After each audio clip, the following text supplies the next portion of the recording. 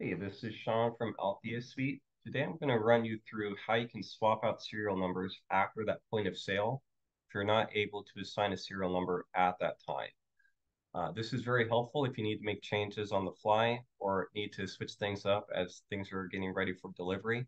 I'll show you how that works. So very first thing I'm going to do is I'm going to create a sales invoice and I'm going to start using an appliance, but I'm not sure which serial number to give them at that point of sale. So I'm going to click create invoice. And this one I'm going to go ahead and put in Benjamin for my customer. And I'm going to go ahead and use a uh, Samsung appliance here. And I'm going to mark this as DL, which is pending delivery. Now here I can list the different serial numbers, but I'm not going to choose one quite yet.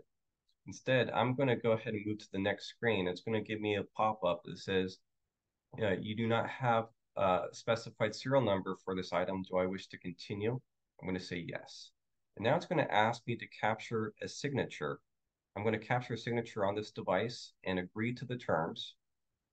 So I'll go ahead and sign for the customer and hit accept. And now I'm just going to go ahead and click payment for that customer and hit save. And now it's done. Now I could look at this order and I could see that the dispatch status is pending.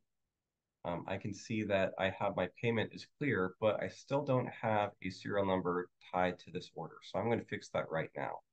I'm going to go ahead and click these three dots. And now I'm going to reserve my inventory. And here I can click these three dots and put in change serial number.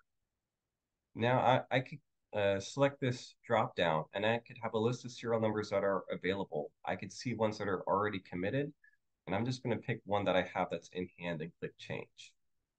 And just like that, I've reserved that serial number that's committed now to that customer. Thanks for watching.